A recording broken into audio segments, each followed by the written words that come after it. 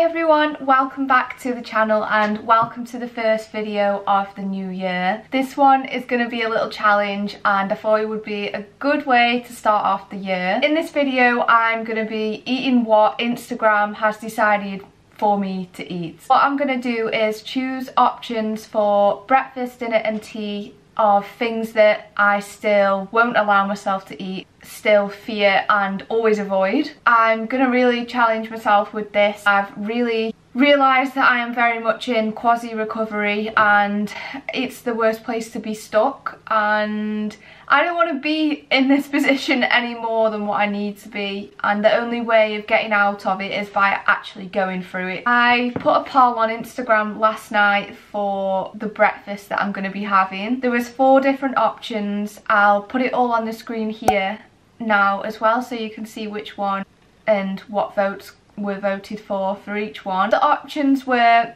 pan au chocolate, which is one that still terrifies me because every time I think of pan au chocolate I get the image of the label of the packaging in my head with the numbers, and that's not how I should be living, and I shouldn't be letting that control my decisions of what I eat and what I don't eat. And then the second one was 2 pieces of bread with chocolate spread, and third one was 2 crumpets with chocolate spread. My dad has been trying to get me to eat crumpets for so long now and I just haven't done it, but I don't know why. The last one was 2 waffles with yogurt, honey and fruit, and the last one, the waffles, has won. So that's what I'm going to be having tomorrow morning for my breakfast. Just hope that you're all doing well, and I'm sending so much love as always, and I just hope that you can also overcome some fears and start and challenge these foods, because if you never do it, it's never going to get done and you are literally going to be living your life this way for the rest of your life. And that's something that's really hitting home to me now. Is it makes me want to cry, but I am just getting older. I mean, obviously I'm getting older, we all are every day. I'm just getting really terrified now at the amount of time that I've wasted, amount of time that I'm still continuing to waste to an eating disorder that's controlling every aspect of my life still. I need to make some changes and I need to get uncomfortable, so that is the goal for this year. I hope you enjoy watching, and yeah, let's go and challenge this. Hello everyone and good morning. I am gonna challenge my breakfast this morning now. I actually should have done this yesterday, but I couldn't bring myself to do it. Here I am today, gonna give it a go, and I hope you enjoy watching. This is the first challenge, there's gonna be more to come, so let's make these waffles and let's enjoy them because I am absolutely starving.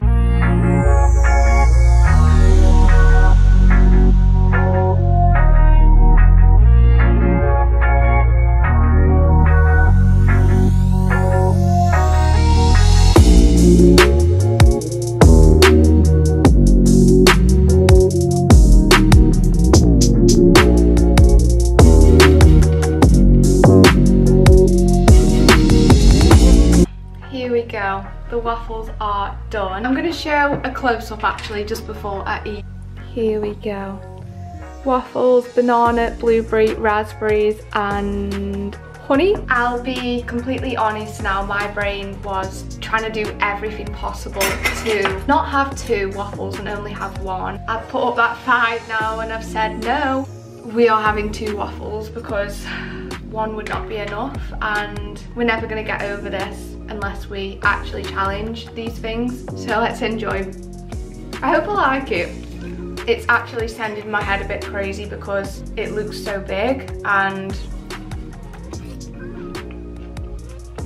it's not what I would usually eat. It's something that has been in the freezer for a long time. I've been hoarding food again and not challenging it, so I'm going to time lapse this now. This is proof that you can challenge the foods.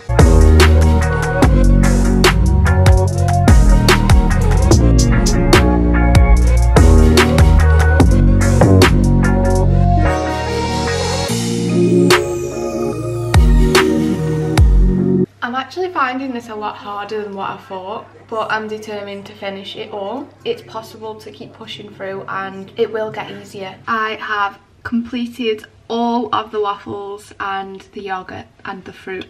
My brain is a bit like, oh, you should have had one, you shouldn't have had two, now you're gonna have to do this because you've done that. I'm gonna try, no, I'm not gonna try. I am going to go against what my brain is telling me now and saying that because I've had 2 waffles, then I can't have this later, or I have to have less of this when I have that. You know how it goes, but the only way that you're gonna actually get out of this is by not giving in and not doing them compensatory behaviours, because by doing this challenge, if I then go and compensate, that just takes away from the challenge and you'll just remain stuck. You won't actually go anywhere. And I've done this time and time and time again, and I am fed up of making the same mistakes and fed up of being stuck in the same place and fed up of not living my life. That was breakfast complete. I'm going to come up with some ideas for dinner, or you might say lunch, and I will post them on my Instagram, and then I will let you know what Instagram decides for dinner. Hello everyone, it's the next challenge now, and I didn't mean to do that. The next one is gonna be, this one won by an absolute mile.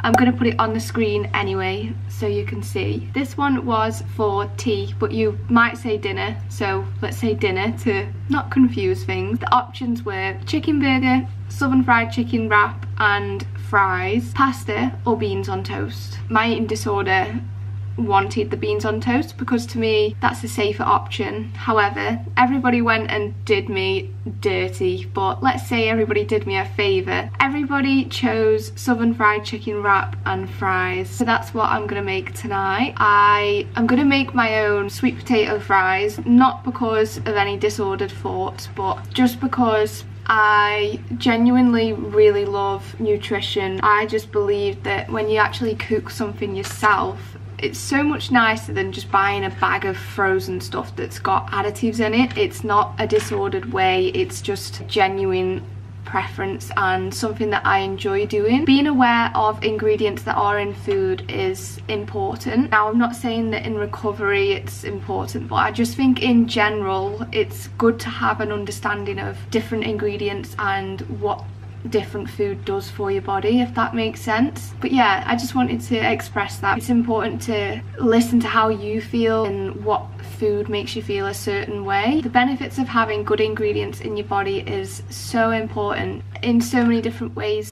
I'm gonna do a voiceover over this next bit because the rest of the video kind of didn't go how I wanted it to go.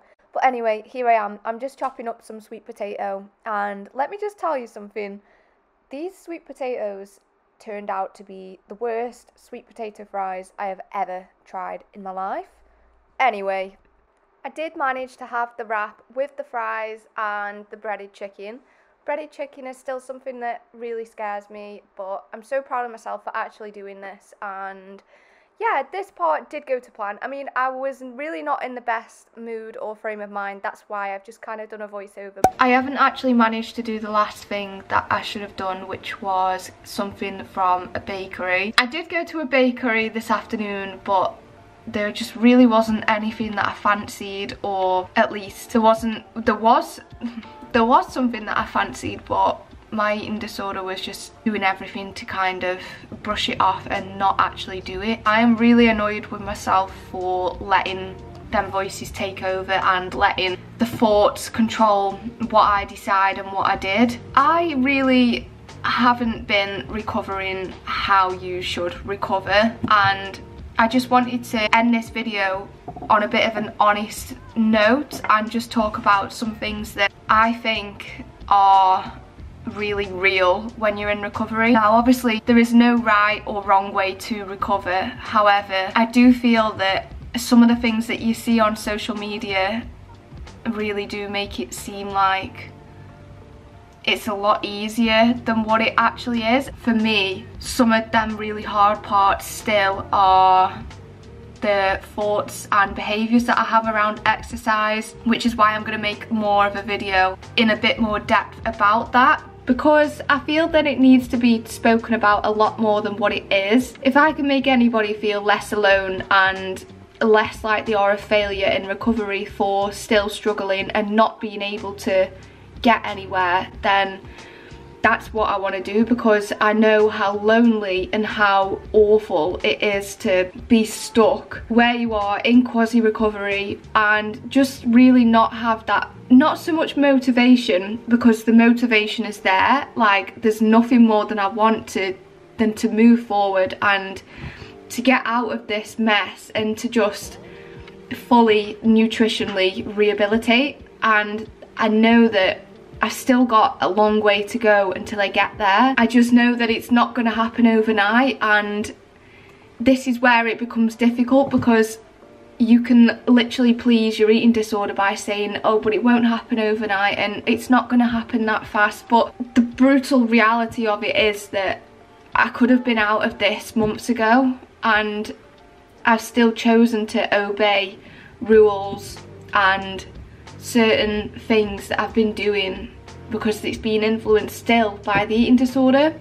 I'm not beating myself up for that, but I know that I've got a lot of growth, a lot of work that needs to be done.